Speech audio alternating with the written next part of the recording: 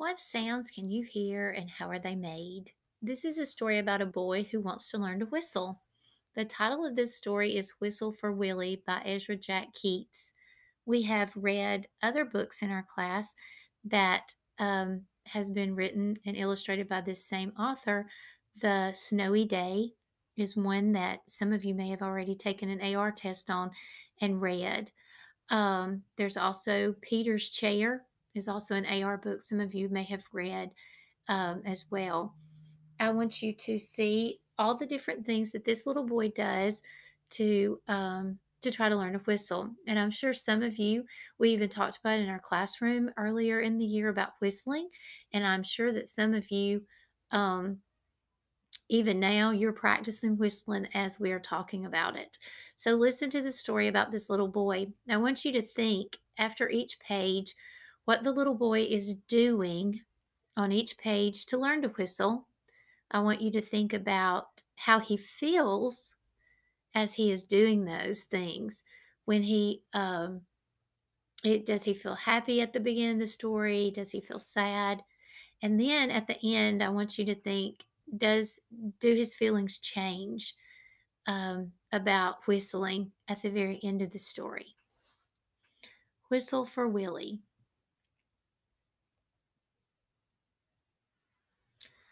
Oh, how Peter wished he could whistle. He saw a boy playing with his dog. Whenever the boy whistled, the dog ran straight to him. Peter tried and tried to whistle, but he couldn't. So instead, he began to turn himself around, around, and around. He whirled faster and faster. Think about how you feel when you whirl around in a circle faster and faster. When he stopped, everything turned down and up and up and down and around and around. Is this the way you feel when you have spun around in circles?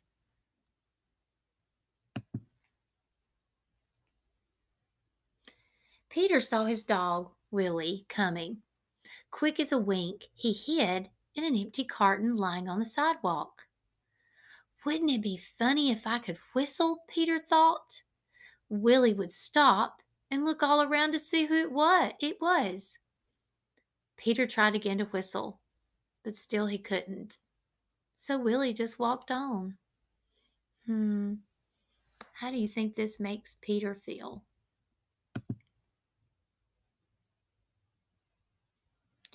Peter got out of the carton and started home. On the way, he took some colored chalks out of his pocket and drew a long, long line right up to his door. He stood there and he tried to whistle again. He blew till his cheeks were tired, but nothing happened. How do you think Peter feels now? Have you ever played with colored chalk and made a design on the sidewalk?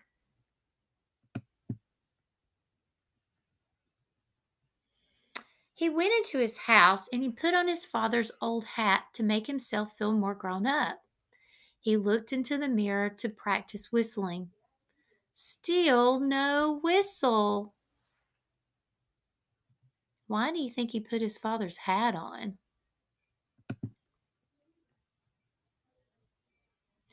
When his mother saw what he was doing, Peter pretended that he was his father.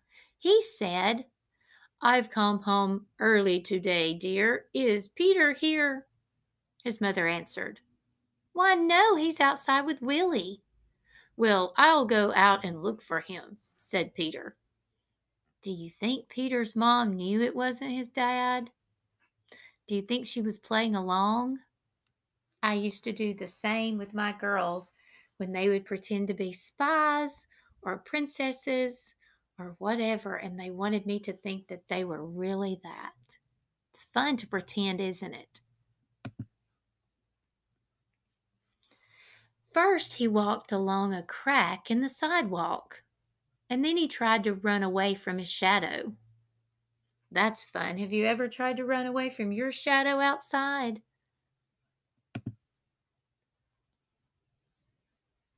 He jumped off his shadow, but when he landed, they were together again.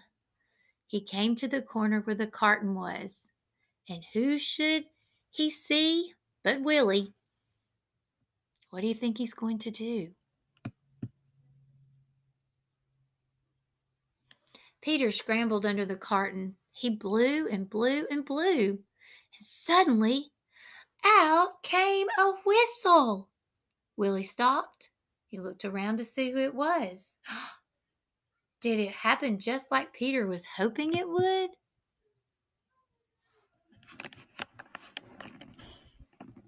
"It's me!" Peter shouted and stood up. Willie raced straight to him. How do you think Peter felt now?